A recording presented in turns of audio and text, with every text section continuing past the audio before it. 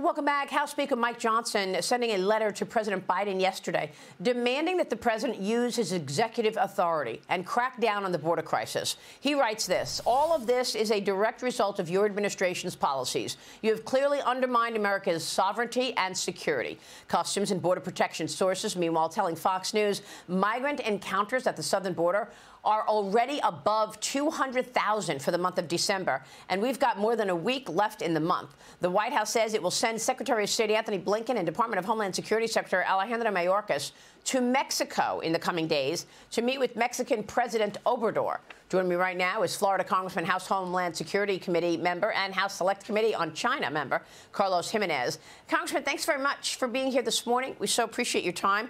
What do you think the administration officials can do to change any of this with that meeting in Mexico? They don't need to go to Mexico. All they need to do is change their policies. You know, nothing changed from the only thing that changed from December 19th, 2021 to December 21st, 2021 was Joe Biden replaced Donald Trump as the president of the United States, and Donald Trump's policies on the border were working. We had, you know, record low crossings, and then 2 days later, Joe Biden undoes all of these executive orders of President Trump, and then we start the surge and this unprecedented immigration crisis that we're seeing in the United States. It's all due to Joe Biden and his failed policies. So are we anywhere closer to any change? I mean, you know, KJP keeps blaming you and your colleagues. Well, you left. You left town. If you were really interested in doing anything, then why aren't you in town, she said yesterday. We know that the $110 billion package for Ukraine and Israel is basically wrapped around these talks. Has there been any movement? I'm not sure. I think, you know, I've heard that some senators are talking and that there may be some movement. Even some Democrat senators, governors, mayors are now demanding some action at the southern border because it's really affecting their states and their cities in a very negative way. And it could be affecting their future election results. And so what do I expect from Mayorkas and Blinken going down to Mexico? Nothing, because they have proven to be totally incompetent in both of their jobs. And so, you know, we got a couple of incompetent individuals going down to see the president of Mexico, hoping that he's going to help us, when in fact it's all in the president's hands. Just change the policy. You know, Customs and Border Protection have told you from day one what you needed to do. You have chosen to ignore them. And I've said for a long time, this is on purpose. This is not because they're incompetent. They want this to happen. You can't be this dumb. We know what we need to do. They just refuse to do it. Why? Why do you think they want an open border? That's a great question. Yeah. That's a great question. I haven't figured that one out yet, okay? Right. But they do, obviously, because they changed the policies from day one. And it wasn't working, obviously. We've had this flood of immigrants. Millions of immigrants have come through, and yet, no, we're going to continue to do what we're going to do. Oh, and by the way, we need more money. You know what? But the money is not to control the border. The money is so that they can process more migrants faster. All right, which means that they want to keep this border open for some purpose. What that purpose is, Maria, I don't have the answer, but believe me, it's on purpose. Well, this is done on purpose. You cannot be this dumb. Karine Jean-Pierre did say she needs more funding. That's what she said, more funding, as if it's funding and not policy changes. A Colombian woman who illegally crossed the border and was released into the United States, was given a check-in with ICE with a New York City court date for 2031. Okay, so she gets processed. She gets a court date for 2031.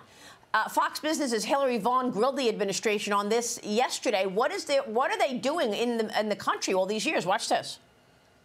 Some illegal border crossers are being given court dates in 2031. What are they supposed to do here for 7 years? Again, that's a better question put to the DHS. I'm not in a position to talk about specific cases like that. If someone's lived here for 7 years and presumably gotten a work permit and worked here, if their asylum claim is denied, are they really going to be deported, or is that just a problem for the next president? Again, I'm not going to get into hypotheticals about specific cases. He does believe we need, and he has worked to increase legal pathways to citizenship, but obviously illegal pathways, you know, you need to be held accountable if you're trying to come into the country illegally. He's not going to take that on. But, Congressman, do you have any idea what they do in that 8-year period? If they're not giving court dates, until 2031, and they're told, okay, you're in America, we'll see you in 8 years.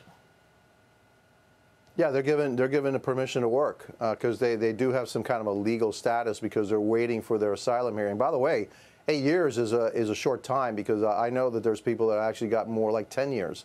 And so, yeah, this is all part of the plan to flood America with illegal immigration and immigrants. And this is done on purpose. Look, the law says that if you're seeking asylum, two things are supposed to happen to you. One, you stay in a third country until your court date, or if you're in the United States, you're detained. None of that is happening. That's why you have this flood of migrants, because they know that their chances of getting into the United States, finding work in the United States, and ultimately staying in the United States increased dramatically under the Biden administration. And this is just part of the plan, their plan. And so, again, what they wanted was additional funding. The funding was just to process more people. It wasn't to stem the flow of migrants. That's never been Joe Biden's plan. And again, the reasons why, I don't know.